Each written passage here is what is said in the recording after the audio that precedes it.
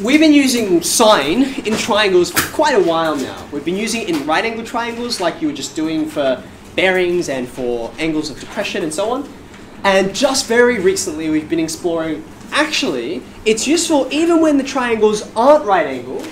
If I gave you something like this, let's see. Oops.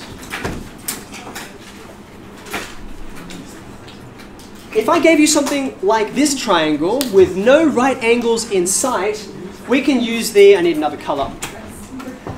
We can use, what's it called again? Because it's got sine in it. We can use the sine rule. We can say, oh look, I have an angle opposite a side, and I'm interested in another angle opposite a side. So in this case, I could write. Well, what would we write actually? Just have a look at it. You don't need to write it down, just say it with me. What's the thing I'm looking for? The angle. So which one am I going to use? Which form am I going to use? The one with sine first. So I'd say sine theta divided by 15, that's opposite, equals sine 25 on 10. And then you go ahead from there. Okay? So cool, it's useful. However, sine has this weird kind of feature to it, which is why the sine rule isn't the only thing. Later on this lesson we're going to learn there's a cosine rule. I'll show you that shortly. So I want to show you why it has this weird puzzling thing. Sine 30, sine 45, etc. These are just sort of mincemeat for our calculators. We don't know what these are exactly. So I want you to reach for your calculator, and I just want you to help me get, like, let's just get a couple of decimal places for each of these, because some of them go on forever, okay? Now, sine 30 degrees, has anyone got it there? 0.5. Interestingly, it is exactly a half. That's kind of weird, but we'll just leave it for now. Sine 45. Can I have another decimal point? Just another, maybe another 2 actually. I'd like it. 7 point, sorry. Dot dot dot. Sine 60 degrees, give me 3. 0.866. Thank you. 0.25. This one, last one. 0.966. Great. Okay. Now I could have done this for any set of angles that I like, but these are kind of nice round angles. Here's where it gets a bit creepy. Okay. Again with your calculator, this time I would like you to input not sine any of these angles, but sine 150 degrees. Sine 150. And what you'll notice is, for some reason, it's exactly 0.5, just like sine 30 was, right? Okay, I'm going to give you another one. Can you do in your calculator sine of 135 instead? If you do sine 135, what you'll notice is it's 0.707, and all of the decimal places, if you have an amazing memory, you'll notice are the same. Huh. Now, before I tell you the next one, I wonder if you could look and guess, what might I try next? I'm going to try sine 120 degrees, and suspiciously, you're going to find it's 0.866. Anyone brave enough to try the last one? 105. Thank you, Eliana. Well done, Nick, for actually putting your hand up. Sine 105, you should find, weirdly, is exactly the same. 0.966 whatever. It's the same as 75 degrees. Okay, now by now, hopefully you can see a bit of a pattern. What's the relationship between the angles that I've got here, Ash? Yeah, each of these pairs that I've got here, if you've got one more color, this one and this one, 30 plus 150, they'll give you 180, 45 plus 135, and so on, and so on. Did you have a question?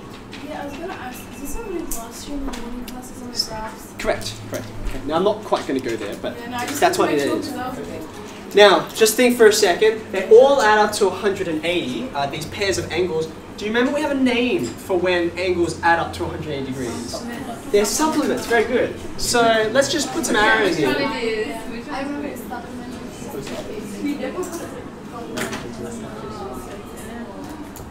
Okay, so this is kind of a peculiarity. The way I guess I would say this is that you can try any other combination you like. Try sine 29 degrees if you want. It's some weird number. I have no idea what it is. But I can assure you that sine 29 will be the same as sine 151 because they add up to 180 degrees. Now, unfortunately, this causes a bit of a problem for us. Let me show you why. If I said sine x equals, like I did this, right? Oh, that's theta, sorry. Sine theta equals, and then after I did all of my working, you know, I rearranged the whole equation, I punched it into my calculator, and out popped out a half, okay? What am I going to do next? Like on my calculator, what am I going to push? I'm going to press shift sign because I want to kind of undo this, right? And your calculator will faithfully tell you, as according to the left-hand side we just did, the calculator will faithfully tell you, yeah, theta's 30 degrees. But here's the thing. What you're telling your calculator to do is, hey, there's some angle. I don't know what it is, but when I do sine of that angle, apparently the answer is a half. Can you tell me what the angle is? And it gives you a solution. However, it's not the only solution. There's another angle, in fact there's an infinite number of angles, that if you do sine of that angle, you'll still get back that, right? So in fact 30 degrees could be the answer. But 150 degrees could also be the answer. Okay? Now what we call this is the ambiguous case. It's ambiguous as to which one it is. Okay? Now we don't want to stress you out too much. The difference between each of these angles is, this one is acute, right? This one is not acute, it's obtuse. It's bigger than a right angle. Okay? Which means you can top it. Okay? Now, you actually can work out, therefore, when you go through this whole process, you need to do one of two things, right? Look at your diagram, if a diagram is provided. Okay? If they show you something like this, and we're actually going to do this one together. Okay? If I say, here's the angle I'm after, and this angle is clearly bigger than 90 degrees. Do you agree? Like it's very obviously drawn. Okay? Draw this diagram with me. I'm going to fashion up some numbers. Let's make this... You know when with the protractor, it has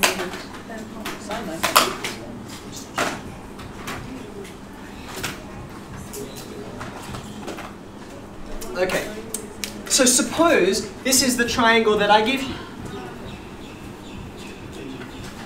Just like in all the other examples that we've seen, I'm going to notice, oh look, I've got, say it again, 15 degrees. I've got an angle and the side that's opposite. I want this angle and I have the side opposite that as well. Okay, so I do my normal thing on my diagram, just like I did up here. I'm going to pair that and I'm going to pair that. So what line should I write to help me work this out? First thing. It's the sine rule, so I'm going to write sine theta. What's it match to? 30 centimeters. Okay. Is equal to, and then I'm going to do the other pair. Sine 15 degrees over 20. Okay. I then take that 30 over to the other side. Now, just for the sake of it, can we actually get the decimals here? This is going to, your calculator is going to calculate something for you. Can we get what the number is? It'll start with a 0 point. 0 point, how many decimal points? Give me 4. 3882. Thanks, dot, dot, dot, dot. Okay? So that's what sine theta is equal to, but of course we don't want sine theta, we want theta. Okay? So you're going to go shift sine. Now watch what kind of angle it provides to you. What's the size of the angle? Let's just get nearest degree. Nearest degree. Anyone? 23. 23? 23. Okay. That's what the calculator tells you. But clearly, that can't be 23 degrees, right? That doesn't look right. Look at it, it doesn't match up properly, okay? It doesn't fit the diagram. Occasionally, if they don't give you a diagram, they'll actually say to you, don't just find theta, find the obtuse value of theta, rather than just what the calculator hands you, which is clearly not obtuse, okay? So you can say, what? Theta is obtuse. Either the question will flat out tell you in words, or the diagram will be very, very clear. Therefore, remember 3150, 4535, etc. They add together to make 180. So I need the angle that's on the other side. What do I add to this? 157, right? That's the real angle. And that looks a little more healthy, doesn't it? Like it's really, really wide. Of course it is. 157 fits the bill. So again, a bit of a reminder, right? And maybe you want to put this right next to your diagram. In assessments, in exams, either look for the word obtuse. If they want you to find that angle, they'll tell you. Or look at the diagram.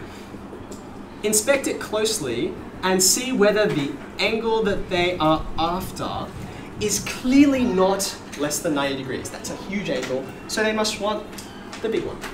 Okay?